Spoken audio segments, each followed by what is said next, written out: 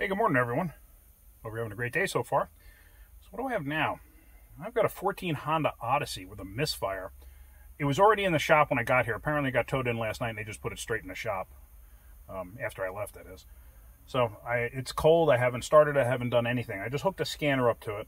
And what I'm seeing on the scanner is a cylinder number 3 misfire, a PO303. Now, if I'm not mistaken, on a Honda, cylinder number 3 is the back bank closest to the transmission. So let me just show you on the scanner real quick what I got. So here we go. Permanent and temporary codes. I did a scan.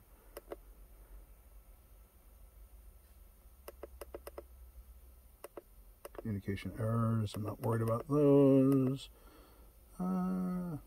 See, the ABS actually held a ECM-PCM relation failure. I wonder if that's because of voltage, which is very, yeah, see, okay, battery voltage. Yeah, a lot of times you'll find that communication codes and stuff like that have a lot to do with battery voltages. So I am not going to worry about any of those. Yeah, I'm just going to worry about the misfire. So we got PO303, you already seen that. So let's start it up and see what we got. So I got 83,000 miles. So if I had to venture a guess, it's probably a bad coil.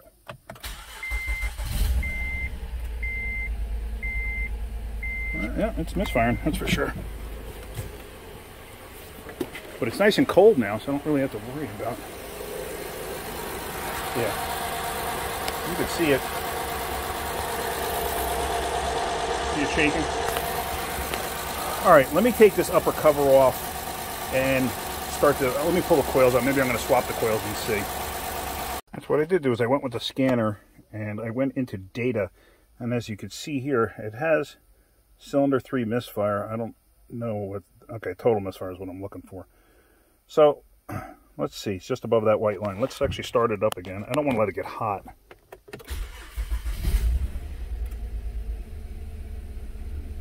Yeah, you can see it jumping.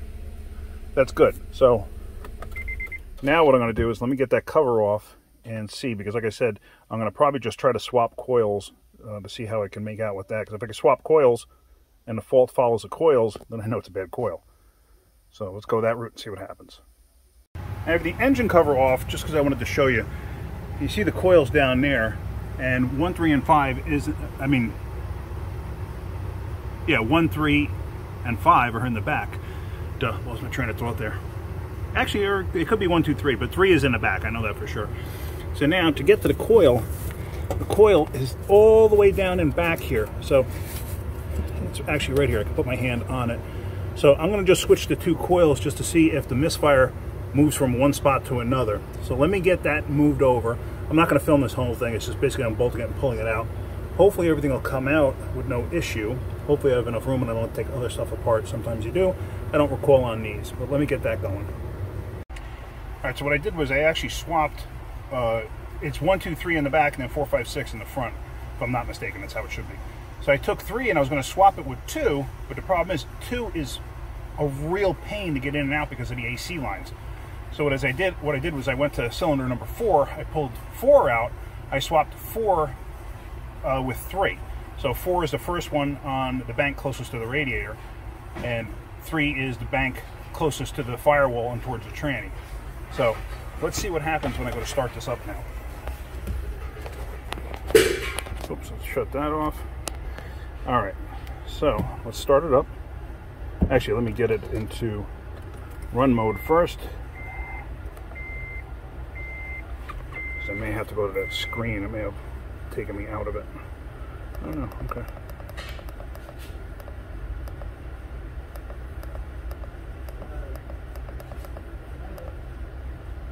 Alright, so there we go. There's cylinder 3. Let's see what happens. Actually, what I should do is go cylinder 3 and 4. That would make the most sense.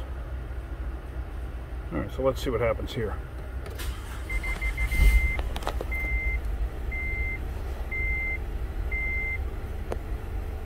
Oh, still on 3. Okay, so now what's the problem? Now we have, let me shut this off. Now I got to check to see is the coil firing on 3? Like, am I getting a signal there? Did the mouse chew through a wire somewhere? That's the next place to start. If everything looks good there and the coil is firing, then we're going to have to you know, look into injectors or possibly mechanical failure. Since the motor's quiet and it happened suddenly, I kind of doubt it's a mechanical failure, but you never know. So let's do that. Let me pull that coil out. Let me check for spark. All right, so there we go. I have my spark tester hooked to ground into the coil for number 3, and let's see if we have spark. And something's ringing a bell in my head that these things had a problem with piston rings. So let's try starting it. Okay. She's a runner. And we have spark. I don't know if you can see that, if it's correctly for you to see it. It's steady for me, but it may look different through the camera eye. All right, let's shut it down. All right, so we have spark. We know that. And it's cylinder number 3 that's misfiring. And it is cylinders 1, 2, 3 in the back, 4, 5, 6 in the front. I remember that now. And like I said, I'm pretty sure that these had a problem with piston rings. So what I'm going to do is I'm going to pull the spark plug out. I'm going to see what that looks like and see if it's fouled out. If it's fouled out, I mean, I'll throw another plug in it, but it may have to go to the dealer. So let's pull the plug out and see what we got. Okay, I just got that plug out and it's oil fouled. Check it out. So, actually, let me turn the light on here. I mean, that's, yeah, that's oil fouled right there. I mean, I've seen worse. But I think I'm gonna, let me call a customer and see if they want to put 1 plug in or 6 plugs in. Because like I said, they're gonna have to go to the dealer at this point, because this is definitely a problem. All right, let's go that route and see what happens. All right, so here we go. 1 new spark plug that's gonna go in. So let's get this installed and see if it clears up the misfire for now. Okay, so that plug is in place. So now what I'm going to do is go back in the car, turn the ignition on, get the screen to the misfires, so this way I can actually see where it's at. So get it to the run. It's a push start, so I got to get to the run position first. Now let me go into the computer, turn that off, so you can actually see it. Back into that.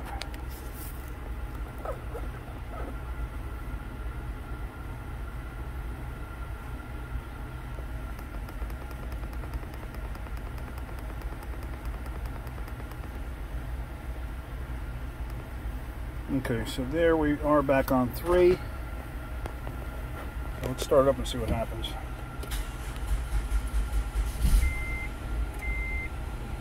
Well, the battery's just about dead too. But the misfire is gone. There's a couple of misfires right in the beginning, probably because of a bit of oil that was in the cylinders, but the misfire is gone. Okay, so I'm happy with that. I didn't notice if it puffed out any. It probably did. So now really the only thing I have left to do, I didn't put the nuts on the coils, the ones that hold the coils in place, because these are bolt down coils. And if you look, see I'm missing the nut, there's a nut right there. So let me put the nuts on and let's button this up. Engine cover's on, battery charger's on. Had that on there for a little bit now. So let's go in, let's clear codes. And then we can start it back up, and then this thing will be all ready for the customer. Double tap, get back into it.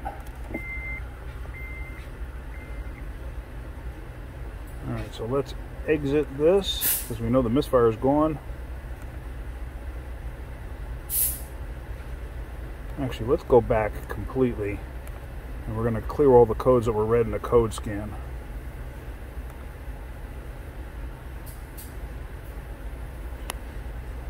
Let this run, come on, please wait, that's what I'm doing. HQ, there we go. So now it's just clearing out all the modules.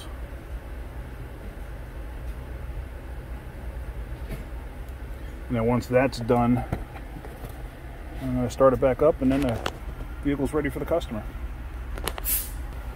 Alright, hope you got something out of that video.